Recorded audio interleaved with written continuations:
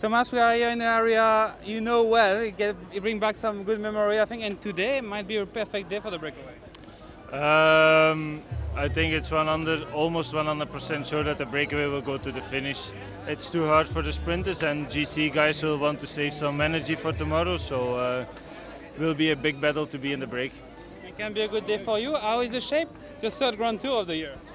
Yeah, I feel yesterday for the first time I felt really tired, and I think the shape is just a little bit less than in the Tour, but in the Tour I was really at 100%. So I will need to have some luck today to be able to be in the break and to win from there. So I'm not at my best, but I'm still pretty okay. If the luck is there and you get the breakaway, how to do to win? Because there is a tough climb, but a bit far from the finish line too.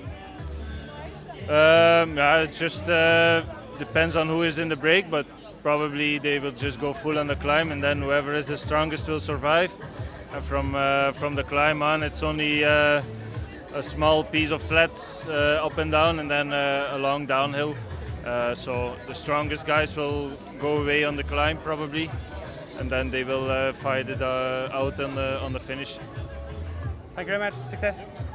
We have another chat, mate. Is that okay?